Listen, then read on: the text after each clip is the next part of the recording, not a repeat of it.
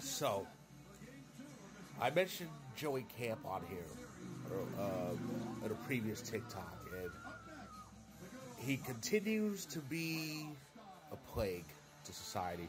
He continues to moan and groan and throw his hissy fit and pretend that he didn't do anything wrong and that he's the victim in this whole thing when he's clearly not. And here's more evidence of his temper tantrum that I managed to expose here. Take a look.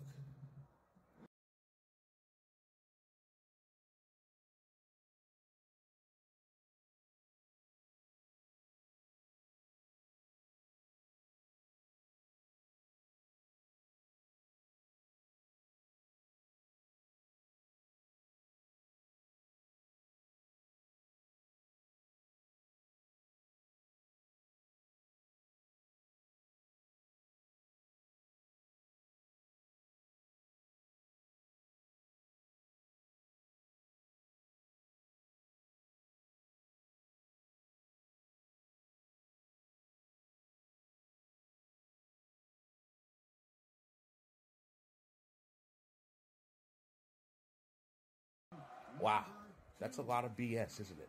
Now, it's a video full of Joey Camp's nonsense, plus a cropped post.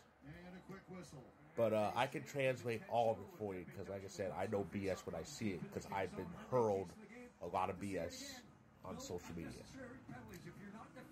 Here's what he's really saying. What Joey Camp is really saying is this. He wants money he doesn't deserve for imaginary crimes against him that were never committed. He's pretending to be oppressed, even though he's not. This whole nonsense about there's no such thing as freedom of speech and beliefs. What he's really saying is there actually is such thing as freedom of speech and beliefs, but he's gonna pretend to be oppressed to further his backwards narrative.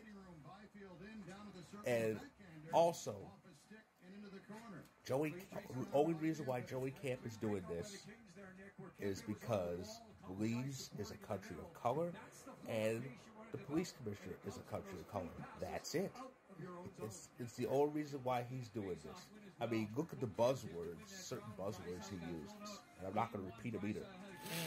This is nothing more than a butthurt and racist vendetta because the police department in Belize did their job and detained Joey Camp because Joey Camp broke laws, plain and simple.